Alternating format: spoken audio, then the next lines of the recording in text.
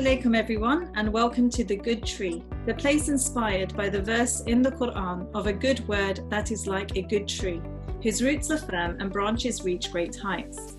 You are joined today by your hosts, myself Fiza and Noor. Assalamu alaikum everyone. This series is all about how we can perfect our morals in all of our relationships. In today's episode, we will be discussing the relationship with our neighbours. We are delighted and honoured to have with us today Sheikh Mohammad Ali Shomali, who is a renowned scholar and graduate of the Islamic Seminaries of Qum. After completing his BA and MA in Western philosophy at the University of Tehran, he earned his doctorate in philosophy from the University of Manchester. Sheikh is the founding director of the International Institute for Islamic Studies in Qum and is also the founding director of Risalat International Institute, which is devoted to Islamic curriculum development and educational training. He has led numerous Islamic educational courses and seminars globally. Dear Sheikh, Assalamu alaikum and welcome to The Good Tree. Alaikum assalam wa rahmatullah wa barakatuh. And also I say my salam to all the listeners. Sheikhna, we all have neighbours, so some of them better than others. And Sayyidah Fatima Salam Alaiha has ingrained in us the teaching of neighbour before home. So we know that Islam puts a lot of emphasis on our relationship with our neighbours. So could you explain to us what is our responsibility towards our neighbours? Bismillah ar-Rahman ar-Rahim, alhamdulillah rabbil alameen, wa sallallahu ala sayyidina Muhammad wa ala tayyibin at-tahirin. In the Quran, neighbors are given a special position.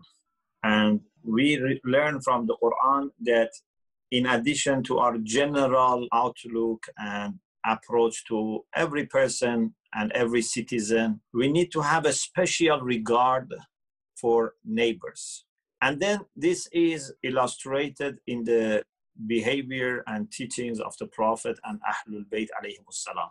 For example, it is mentioned by Sheikh Kulayni rahmatullah alayhi in Al-Kafi that Amir al-Mu'minin alayhi salam said, Inna Nabi sallallahu alayhi wa sallam awsa bihim wa ma zala Rasulullah yusi bihim hatta dhananna annahu sayuwarrithum. Rasulullah kept so much talking about neighbors that Amir al-Mu'minin said, we thought that neighbors also inherit from each other. This is a sign of great respect for, neighbors, because, even for example, with close relatives, how many times you meet them during the week? Maybe some of them once a week, maybe some of them once a month, some people, even less. But neighbors are people that we are day and night somehow living together and somehow, interacting with each other. So it's very close relation. And if we can make this relation a godly relation, a respectful relation, it can help everyone. But if we are not careful, then this can become very troublesome relation. We can, without even noticing, harm them, annoy them, hurt them with our behavior. So it's a great thing that Islam tells us that we should be always mindful, and inshallah in the course of discussion, we can refer to different aspects of this relation. Thank you very much, Sheikhna, for that beautiful explanation. You were saying about making our neighbours a bit like godly neighbours, or like showing that love towards them. And we've heard something about the seventh neighbour. So what constitutes a neighbour and what falls under an individual's responsibility as a neighbour? Rasulullah sallallahu alayhi wa sallam said, كل 40 دارا جيران من بين يديه ومن خلفه وعن يمينه وعن شماله. So 40 houses from every direction is the extent of your neighbor. And imagine in the past was only one level, but now sometimes, we have people in different floors also. So people who are, upstairs, in the higher floors or, lower, they are also neighbors. Also, Amir al-Mu'minin alayhi salam said, الجوار 40 دارا من 4 جوانبها. So neighbor is someone that is within 40 houses from 4 directions. Wow. So all those 40 houses have the same level of responsibility towards them, or no, it differs? So all of them are neighbors. So whatever we say about neighbor includes them, but then among neighbors, so those who are closer, maybe we have extra care for them, but all these 40 are neighbors. So whatever in Islam we hear about neighbor includes all these 40 houses from every direction. Okay, that's really interesting. I've actually heard the 7 neighbors, but I've never heard this 40. Yes. That puts a huge responsibility on us. Basically, this also helps to somehow cover the whole city, you know. So if mu'minin everywhere extend good relation with 40 people from every direction, so whole city can be covered with a net of beautiful relations. So then mu'mineen should be looking to buy houses in, you know, in every 40 kind of neighborhood. Okay, thank you so much for that, Sheikh. So I want to understand, when we're talking about respecting neighbors, I mean, okay, you can smile at them, you can, you know, give a polite greeting, make some small talk, ask how they're doing, offer to help if they need help. But what is it that we need to do in terms of looking after our neighbors? What is it beyond just greeting them and saying hello? You know, respect is the minimum. So if I am annoying them, I am hurting them, I am insulting them, this is not respect. But respect is not enough if it does not come with also ihsan. You know, in Islam, we have to be always muhsan, yeah? Quran talks about ihsan many times. Inna Allah ya'muru bil adli wal ihsan. So first is justice, not to violate their rights. Then we have to build upon that ihsan. So now ihsan, for example, if your neighbor is ill, ihsan is to visit, to offer help. If your neighbor, for example, I don't know, needs something, if your neighbor, for example, cannot take, for example, her children, for example, you know, a school this day, for example, you know, we help each other, we support each other. And this is not a kind of waste of time or, you know, a kind of trouble. This should be a pleasure. This should be done with sense of responsibility. And it's a requirement of being a Muslim, that wherever a Muslim lives, neighbors should be happy and grateful that we have this Muslim in our neighborhood. Okay, so then when we're, you know, looking out for our neighbors, does that also constitute, for example, making sure that their property is safe if they're away, looking out for thieves? Yes, anything that you expect from your own neighbors, you know, that if you are away, you know, you expect them to watch your house, you know, to be careful. So you would also offer the same, and even you try to do more so that you don't miss, you know, what is needed. Yeah. Okay, so related to this is that I feel like there's a fine line between being a nosy neighbor and a, you know, caring neighbor. Yes. Where do we draw that line that I look out for my neighbors, but I don't want to interfere too much in their lives? Or exactly.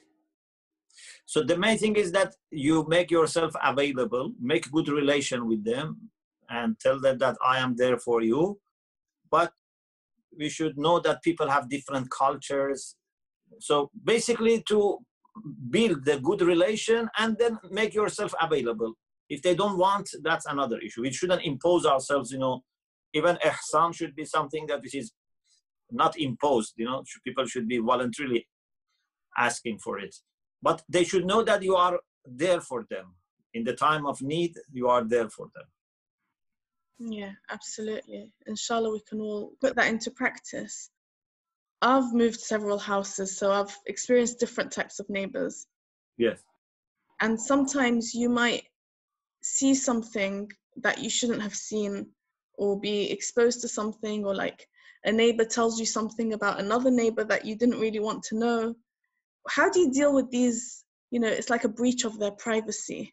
How do you deal with it when you find something out because you're their neighbor. Or, for example, you hear a fight from the neighbors, for example. How do you deal with that?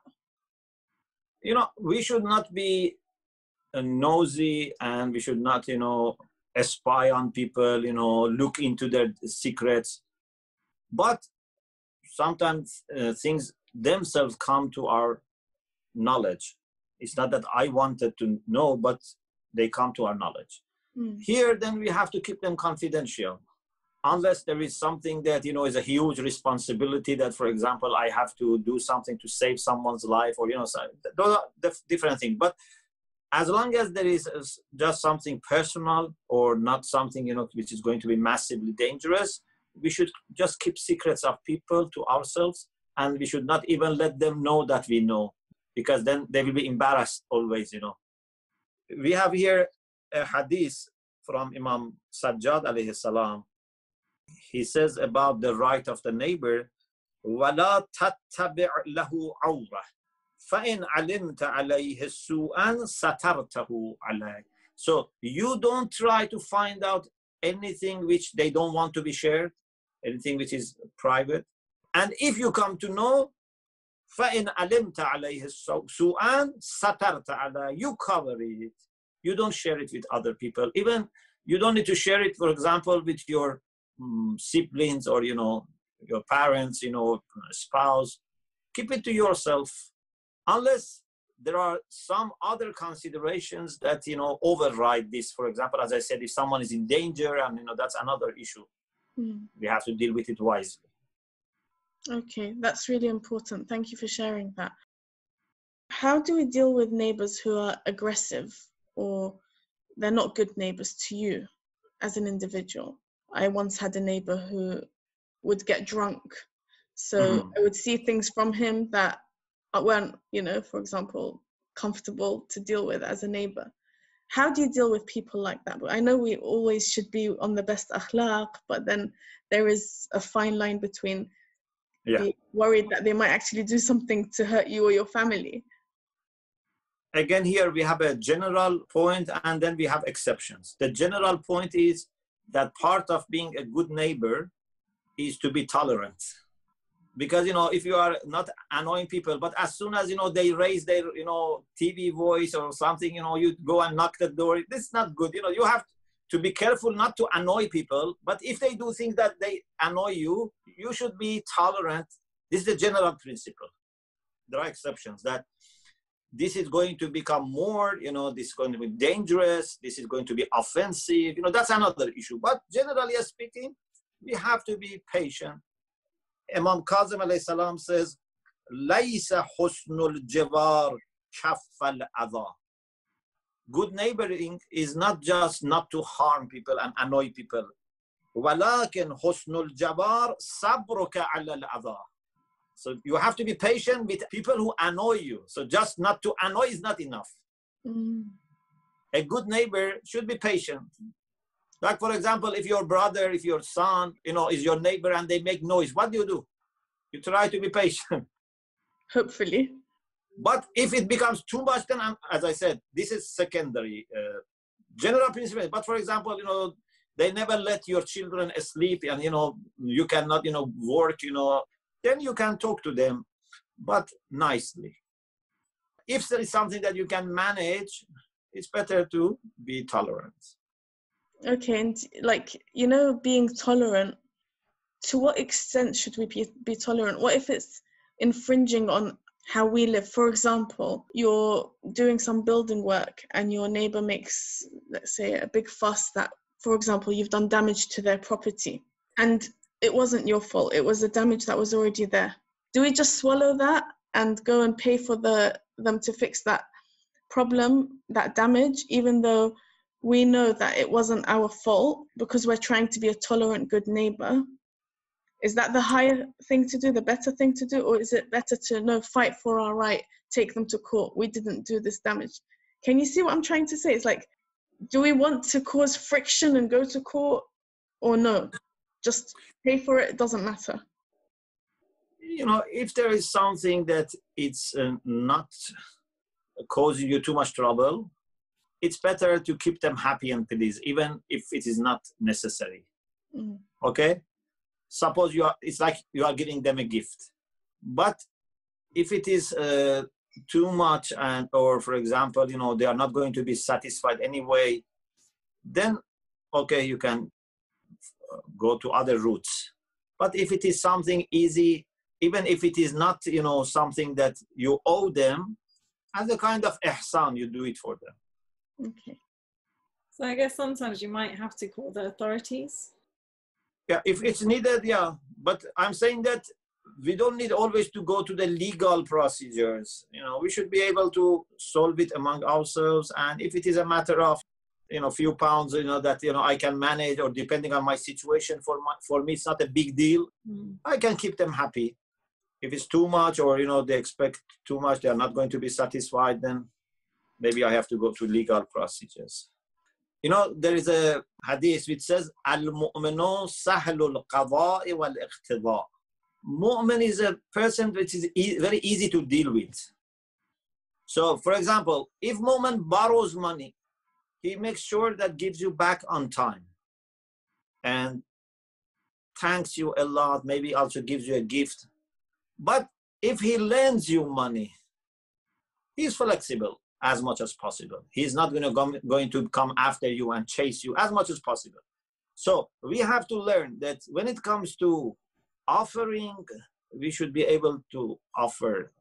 When it comes to receiving, we should be hesitant. So we should be hesitant to expect something from our neighbors. We should try to rely on ourselves, but we should be happy to offer. And in this way, a person looks this way, society will become like heaven. Of course, maybe we can never have this 100%, but at least everyone can try. And the good thing is that for us, it is not wasted, even if our neighbors are not appreciated. Allah subhanahu wa ta'ala appreciates. This is part of our relation with Allah subhanahu wa ta'ala. Your relation with your neighbors is part of your relation with Allah subhanahu wa ta'ala. Well, thank you so much for highlighting that. I think we forget. We think, neighbors aren't part of our relationship with Allah, but clearly they are. Yeah.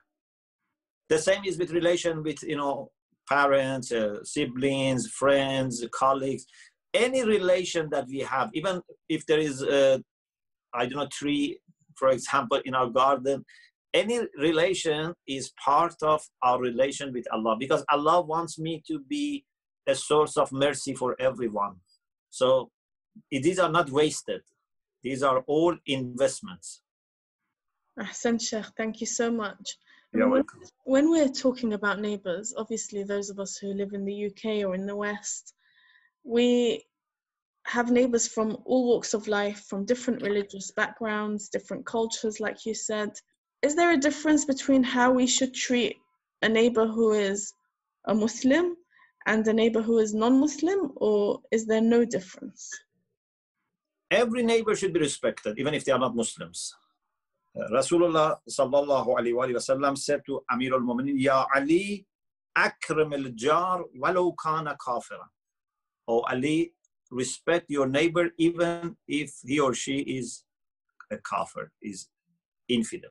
But of course, if they are believers, we have more respect. If they are, Muslim, mu'min, believers in God, for example, Christians, we respect more than the person who doesn't believe in God.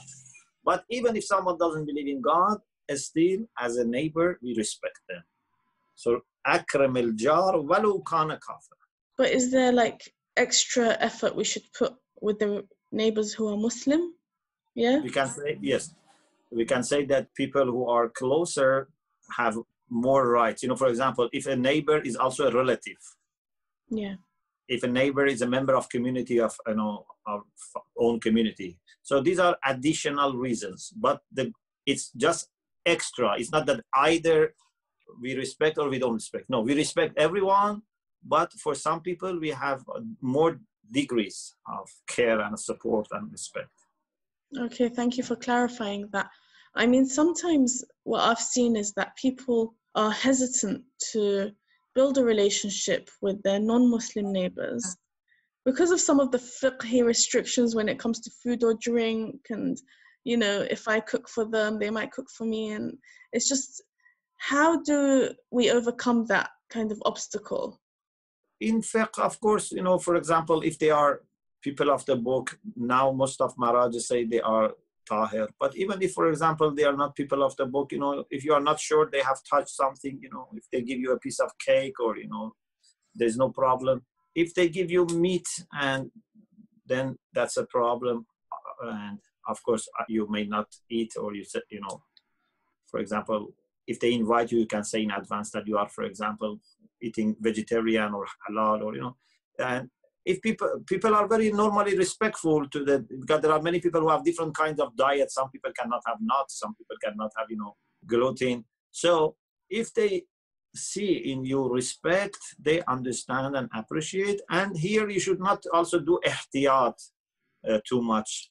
If they give you something that, you know, it's not meat and you don't know that it's touched by najis, so you can have it.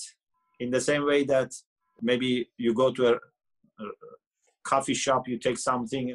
You know, one of our Maraj went in Iran to the house of a Christian family, and they brought some cake, and he had it, but the people who were with him, some of them, they didn't have it.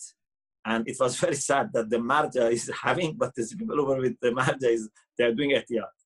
So we have to be not more Catholic than the Pope, you know. True. So I guess it's mindful not to hurt their feelings. Yes. In this case. So as long as from fiqh point of view, we are not doing something haram, it's good.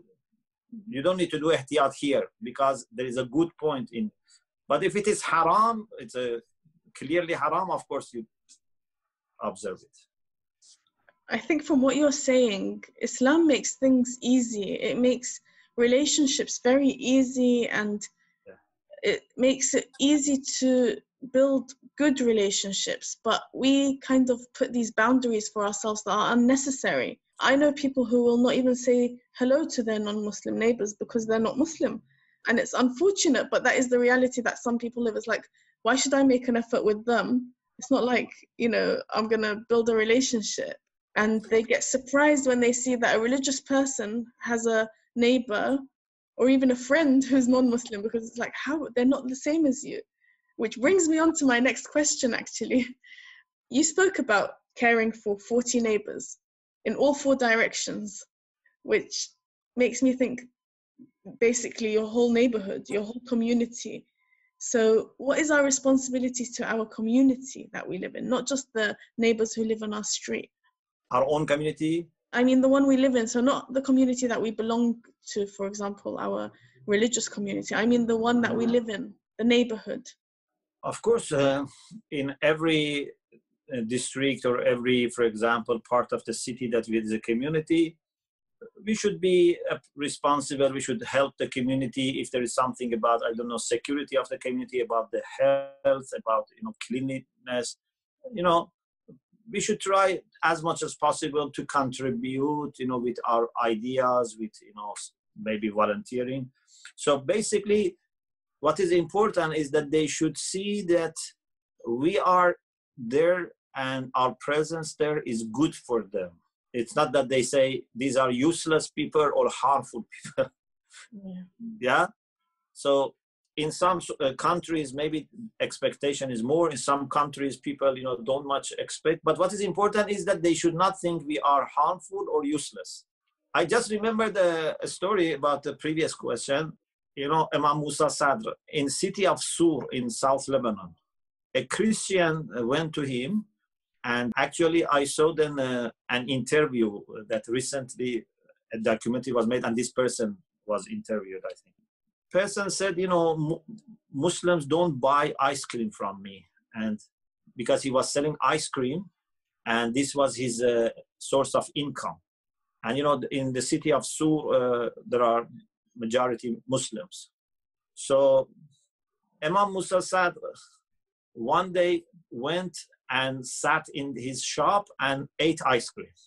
He didn't say anything, you know, to people, you know, you should buy it or eat further. He himself went there, and after that, people, you know, were going and buying, you know, ice cream from him. So this solved the issue. And this person, after so many years, is so grateful, that this happened. That's such a beautiful story. I mean, it's the best way to lead by example. Yes. And it's true. I mean, I know certain restaurants, for example, that I only eat in because I've seen this person eating. So if they eat in it, then it must be okay to eat there. And not even in terms of halal or haram, in terms of the food must be good, if they go there regularly. And so he's promoting the business of someone. That's a really beautiful way of doing it. Thank you. If people are all having, enough, then we can give preference to the people from our community, because we are more sure about, halal requirement, and also we want to support them. But if we are all, for example, from one community, and one person is, only inside us and is suffering, then we can support this person as well. So I'm saying that you have to find the balance. I'm not saying just go to everywhere. Yeah. But when there are people who are suffering, and we are, very much in number, and we are majority, we should be careful about these people who are in minority. Ahsan. So we have a responsibility to look out for everyone and be wise about, where we spend our money. Looking after neighbors is one thing, but then even, let's say, the shops in our community. So my local newsagent, where I buy whatever, the milk when I need it, when it's run out. So it's nice of you to be putting this into perspective as well, isn't it? It's not just individuals in their houses, but it's also individuals in their businesses. Yes. There is a story that Ayatollah Sayyid Ali Qadi Tabatabai Rahmatullah Alayh. He was a teacher of Allama Tabatabai, Ayatollah Bahjat. He was very a spiritual person, great arif. So they saw him in the city of Najaf. He's buying, vegetable, lettuce. You say lettuce? Yes. Yeah. Which was not very fresh. Everyone goes for something which is fresh. And with the hot weather of Najaf, this could quickly, lose freshness. But he was buying those things which are not fresh. So he was selecting, and someone asked him, Aga, why you are doing this? You should do the opposite.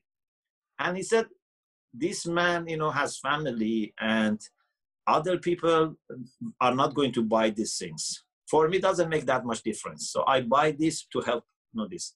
So, to be so much mindful of Allah subhanahu wa ta'ala, that always you think what is the best. And this is through wisdom, not to be, very, superficial. Mm.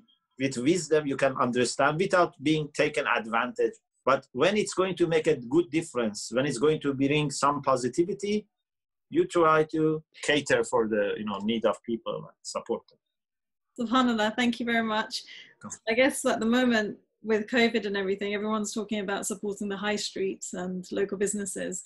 So this is a very good reminder for us to do that, for helping our communities as well. It's lovely. Alhamdulillah. Thank you, Sheikh. You're welcome. I think it puts into perspective that everything really that we should be doing in our life should be done selflessly for the good of the community, for the good of others, for the good of, the harmony of society. And I think sometimes we can be selfish neighbors and only care about our family, our house, our, how we are feeling. But we have to also treat our neighbors with empathy.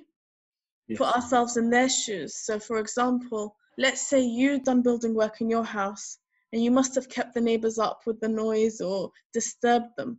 As soon as they do it, you're like, oh, what annoying, it's such an annoying noise, I can't tolerate it. And it's like, they tolerated ours, they didn't complain, I should tolerate theirs. And, even with their children, if their children are playing and screaming in the garden, having fun, and you're like, oh, their children are so annoying. But it's even these comments that we make that build this attitude of impatience and lack of tolerance.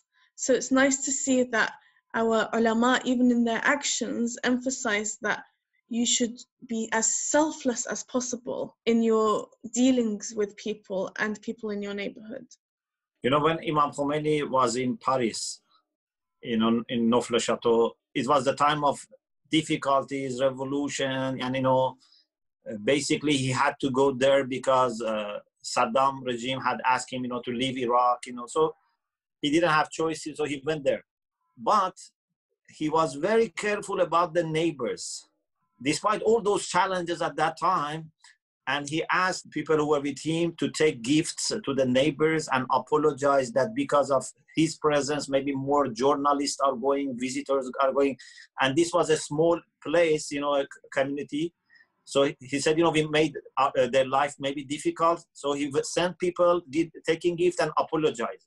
And I think this is important, that you pay attention to these small things, which are small in our eyes, but maybe, who knows, maybe these are actually the thing that Allah considers more, because this is thing that we underestimate. That story has always been a story I remember from childhood, and it's always touched me that he went out of his way to do this. Often when we're so engrossed in the problems that we're going through, it's like, the last people we will think of is our neighbors, and doing something, like you said, ihsan, doing something extra to look after them, because he didn't have to give those gifts. It was something he went out of his way to do. We're so, engrossed in our problems. Let's say we're ill, we've got stress, whatever it is. The last thing we're thinking is, how can I make my neighbor happy today? Ahsant, Sheikh. We're speaking of different neighbors, and I know you do a lot of work, interfaith work. So I wanted to ask you about our relationship with other faith communities. In our neighborhoods, we will have people of different faiths. And also, for example, in our centers, so our centers also have neighbors. And there are, for example, faith communities who are close to us. How should we treat these faith communities, and how much do we need to be going out of our way to make good relationships with them? It's a very good question. This is another dimension of neighborhood, that we should make good relation with our neighbors from other faiths. For example, when I was in Islamic Center of England, we started an annual program with a church, which was, St. Augustine Church, which was near us. And we had it every year on a theme, but more than discussing, it was an opportunity for us to come together. So we had half of the program in the church, then coming to the Islamic Center for lunch, and then continuing. Mm-hmm. And this was a very good thing that then some other places, they also started this model, because this priest and this church and the community who go there, the congregation, are also somehow our neighbors. Mm-hmm. And it's very important that we establish good relations with them. And sometimes, we can work together for some of the community issues, or in general, because, my understanding is this, that if you are only loved and respected by your own family or your own community only, this is not enough. Because every person is loved by his family or community. You are a man or woman of God if people across sects and religions and ethnicities love you. This is a man or woman of God. But if only my own people, love me, sometimes I say, okay, every gang also, they love their own, people. Even Saddam Hussein, has people that still love him. This is not enough. What is important is that love for you, respect for you should go across ethnicities, religions. This is a man of God or woman of God. Is this something, because when you're explaining this, it sounds like it's the management who should be doing this, or the scholars, or those who kind of have that responsibility? Or does this apply to everyone, every layman? As a layperson, you can do certain things, but there are things that should be done by the leaders and, community leaders. So you can suggest to them, you can make self, because sometimes community leaders are worried of, for example, if we start this, who is going to come? Who is going to help? So you can present, you can make yourself available, but there are things that you can do it personally. For example, you work in a school, I don't know, in an office, in university. There are also people that are your neighbors over there, or in the community next to you is a church, for example. Sometimes, visit them. Sometimes, for example, there is Christmas, give them a card, flower. So I think this is very good. And they also feel encouraged that someone is appreciating what we are doing. Because, in the end of the day, we in the West should be very appreciative of any person who is working for faith, any person who is trying to be a voice of faith, because there is unfortunately a trend of people going away from faith. Yeah. So these faithful people are doing something great, and it would be very good if they see we appreciate that. It's not that we only appreciate mosques, we appreciate churches, as the Quran also appreciates that. Allah says that لولا دفع الله الناس بعضهم ببعض لهدمت صوامع وبيع وصلوات ومساجد يذكر فيها اسم الله كثيرا. So had it not been that Allah protects by using some people against people who want to be aggressive, all these places, synagogues, monasteries, churches, and mosques in which names of Allah are mentioned a lot, will be destroyed. So it shows that Quran saying these are places that must be protected and respected. So we should show appreciation. Ahsant. I think that's a really important point, that we show appreciation on just like a very basic practical level. For example, I know now COVID, we're not going to have majalis this year in Muharram because of the coronavirus. But normally what happens in Muharram is that unfortunately we will disturb a lot of neighbors when we're going to our programs, be it with the bad parking. I mean, I've seen the way some cars are parked, and it's really embarrassing. Be it the litter after the majlis, we've littered the streets. Be it even the noise. You might be allowed to have loudspeakers on when you're inside the center, but when you're leaving, people are asleep in their homes, and sometimes you're leaving very late at night. So in this practical kind of way, how important is it that we are very vigilant of our actions? Yeah, we have to be very careful, and many times people don't want to annoy neighbors, but we just are not careful enough. Yes. Therefore, we need to remind each other that although these majalis are very, very important, still they don't give us right to do zulm to anyone. Especially, this is not, once, this is every night, and for every year. So it's very important that we have to be very considerate. Alhamdulillah, many centers, they make extra efforts to educate people, and, to finish their programs, earlier. But we have to be very careful, because neither, Allah subhanahu wa ta'ala nor people for whom we are, doing these majalis would be happy if we annoy people and hurt people. We have to be very careful. Also, one of the things that I have been suggesting, but I think still needs to be promoted, is that if before Muharram, every center can send letters to their neighbors and explain to them that, this is why we are, going to have some special events, and this is the philosophy behind it, and we are sorry that we may have more programs or longer programs. And even if possible, to invite them. Whoever wants to come can come, even if every year 20, 30 people come, then over years you can educate many people. And, have a half an hour, a little speech, a little clip, that this is whole issue of Imam Hussein, and this is why we are holding this, so that they know why you are doing this, And maybe some of them also be interested in the mission of Imam Hussein. And, I think this is very important, because if they don't know what is happening, it's making things more difficult. But if they know, and they know how important it is, and it's a whole, international thing that it's happening, and it's very important for us.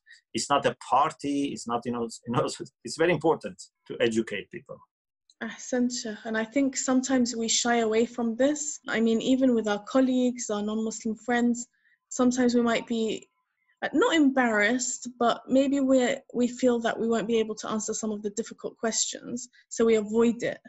So we don't really want to tell them that we're commemorating anything. We're trying to fit in as much as possible. We don't want to show them we're different. Whereas actually, when we do show them that, okay, this is something in my belief that I practice, and I want to share it with you, then actually sometimes you'll find that they find that it means you've respected them, that you've told them that. I have a non-Muslim friend who I once told that I was like, I really want you to consider converting to Islam, but I don't know how you're going to take this. And I was really shocked by her response. She said to me, "This shows how much you value our friendship, that you're inviting me to your religion that you care so much about." And honestly, I did not expect that response. I thought she was going to say, "Excuse me, don't you respect me enough to know that I have my own religion?" But no, she was honored that I had invited her. She's like, "You love your religion so much that you want me to be a part of it." It's just sometimes we need to change the way we think about speaking to others about our religion. And I do know a mother who regularly sends letters to her child's school before Muharram to explain what's happening.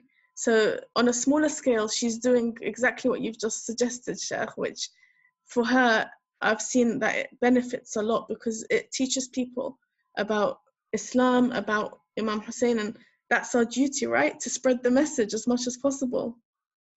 I have a kind of analogy. We have, some shops that sell products from our own countries. Yeah. So, for example, if I want some Iranian jam or pickled cucumber or I don't know vinegar, so there are some shops that have these items from my country. Okay. Yeah. So you can be very happy that this product is available in London, and and if someone says really, say yes, go to this shop, in this street, they sell these products. This is only a few shops, and the customers are people who are also not general public. The people who go to these shops are also people who go, for example, these community centers, people from Middle East, etc. Mm. I say, unfortunately, our tabligh work is also like this. We are present in UK, for example, or the West, but like these products being present in some, Iraqi shops or Iranian shops or, Pakistani shops, you don't find them in superstores. Mm. These products are not for people who go just and accidentally can pick them up and say, okay, let me try this. If there is something on Tesco or Asda, you may try it. But you don't go to an Iraqi shop, to try an Iraqi product or Iranian shop. You know what I'm saying? Unfortunately, we have presence of these centers in the West, but very much in a, like a compartment, very much secluded to ourselves. Yes. And just as a sign, if you do a real, survey and ask, for example, any scholar, any resident alim, what percentage of your time during week is spent with non-Muslims, either in presence or, recording something or doing something for them? What percentage?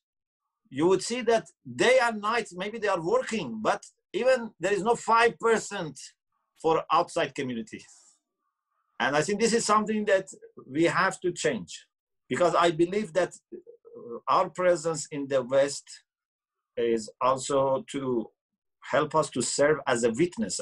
Allah says, كَذَلِكَ جَعَلْنَاكُمْ أُمَّةً وَسَطًا لِتَكُونُوا شُهَدَاءَ عَلَى النَّاسِ. We have to be witnesses. And these witnesses, it's not, to convert them. It's just to be available as a God-conscious people, to be available, to do ihsan, to help, to, let them understand you, build bridges. Ahsan, Sheikh. Thank you so much. You've definitely inspired me to do more. Inshallah. May Allah bless you. Inshallah. Thank you so much. You did mention colleagues earlier. Colleagues are also your neighbors. I mean, they're your desk neighbors, right? Your work neighbors. Is there anything specific you'd like to say about the way we should treat our colleagues? So although they may not be literally neighbor, but as you said, these are work neighbors, and these are very important. And we have things about your colleagues and your partners in business, how you should treat them, your customers, your, staff, your employer, employee. So basically, when you have candle, if this candle is in home or at work, still it's candle and gives light. You cannot say, I am a candle only at home. If you are a candle, you are a candle everywhere. And Allah says, Isa alayhi salam said, جَعَلَنِي مُبَارَكًا أَيْنَمَا كُنْتَ. We should aim at being like this, that wherever we are, we should be a source of blessing. People should feel comfortable. If people feel annoyed and, troubled when I am there, this is not a good sign.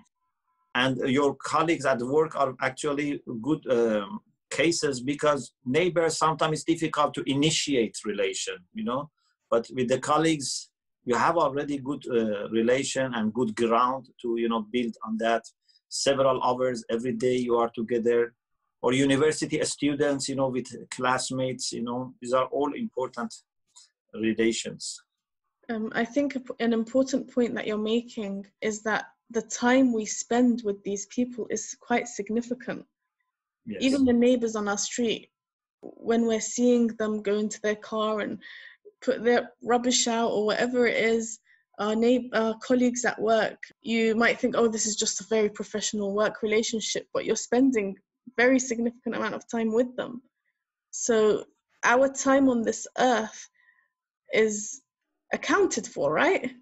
Yes. We're going to be asked how we spent our time. So if we've spent it, and especially the treatment of people and how we spend this time, they come hand in hand.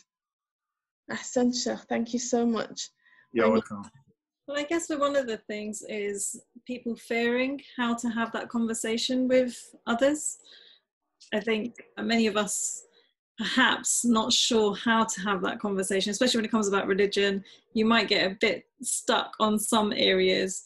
You perhaps don't want to offend anyone. You might be hesitant to say what you want to say because you don't want to be sounding like you want to convert people, because that's not what you're trying to do. It's just getting a better understanding of who we really are and what we are, what we believe. So maybe, do you have anything to say on that in terms of how do we... Yeah, we have to be steadfast but patient. Sometimes these relations cannot be built, in the first week, first month, but little by little they can be. And if trust is established, they don't misunderstand you. If there is no trust, no relation, and all of a sudden, you do certain things, they may misunderstand you. But as I said, the work relation is very good because already you know each other and you have to interact with each other, and it's every day, several hours. So that's great opportunity also at work, but also with the neighbors, still we can try. And sometimes there are local initiatives that also maybe we can use them. There are initiatives that people of community come together. Maybe we can be present there and active there, somehow. Also, sometimes we can divide the task. If, for example, few of us live in the same neighborhood, we can monitor and then divide the task. Okay, you go to this meeting, I do this, so that we somehow cover. What you just mentioned now about some of us living in the same neighborhood, how important is it that we, keep in contact with those from our own community who live in the same neighborhood as us and liaising with them? Simple things like you're going somewhere, do you need a lift, for example? That would be great. If they are members of our community, it's like the same family, and we have to have a special relation with them and make point that, we meet, for example, if there are sisters, they can sometimes meet, maybe every few months, at least you can have an event together, it's very important. And also, when you feel there are other mu'minin in that neighborhood, it gives you some kind of confidence and, you feel you are not alone. It's very good. Yeah, I think it also gives you this sense of someone's got your back in a way if you need to rely on someone. I've lived in an area which is far from the community, and let's say you're all in a majlis and you can't rely on anyone to ask for a lift back because no one's going your way. Whereas when you do live in an area where there are people from your community, it's like, oh, can you give me a lift back? It's, it also creates relationships, it creates friendships, even though it's someone you don't know. But because they're from your own community, you feel comfortable enough to maybe make that request. Sheikh, now before we end today's discussion, are there any tips that you could leave us with how we should be more active, caring neighbours in the streets and neighbourhoods we live in? What is important is to look for opportunities. Maybe sometimes it's difficult to start something by your own, but at least we should open our eyes and look for opportunities to know people, to help people. And in certain occasions, like, for example, New Year, or for example, if it is our own Eid, for example, these are occasions that everyone is happy to receive a gift or a card, or, for example, you knock the door and, do something. The time or the money that you spend, on buying gifts or card, the time and money, these are not wasted. These are all things that you can do it for the sake of Allah subhanahu wa ta'ala and as a good cause. Inshallah, we pray to Allah subhanahu wa ta'ala to give us balance so that with wisdom we can do justice to all our responsibilities, inshallah. Inshallah. You've definitely inspired me, and I'm sure all the listeners, but unfortunately, Sheikh Shomali, we've come to the end of today's episode. We would like to thank you so much for giving us your time to discuss this really important topic with us. My pleasure, and I pray that all our listeners would be, inshallah, healthy and safe and blessed, inshallah. Thank you very much also to you and Sister Faisal. Thank you, inshallah. And to our listeners, we want to thank you for tuning in. Feel free to leave us a comment on our social media handles, and to find out more, please visit our website, thegoodtree.faith. Till next week, fi amanillah. Join us next week with Sheikh Mohammed Saeed Bahmanpur as we discuss the relationship with those that have passed away.